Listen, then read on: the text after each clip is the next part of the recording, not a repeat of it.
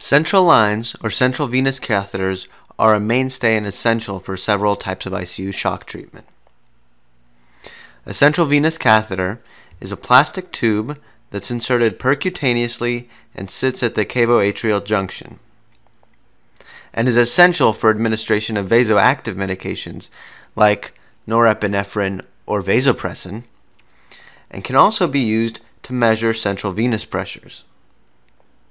In the surviving sepsis guidelines, there's a strong indication for central venous catheter placement to measure central venous pressure and to measure central venous oxygen saturation within the first 6 hours of resuscitation.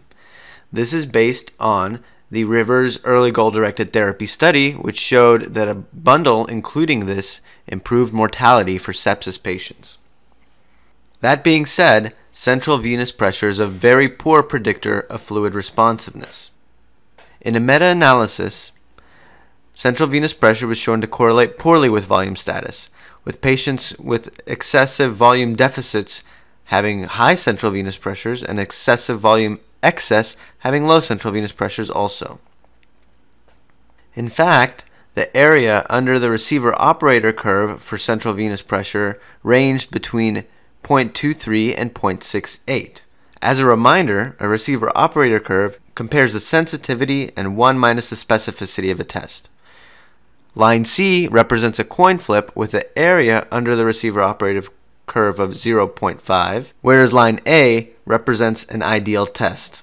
In certain situations, CVP has been shown to be worse than a coin flip in predicting fluid responsiveness.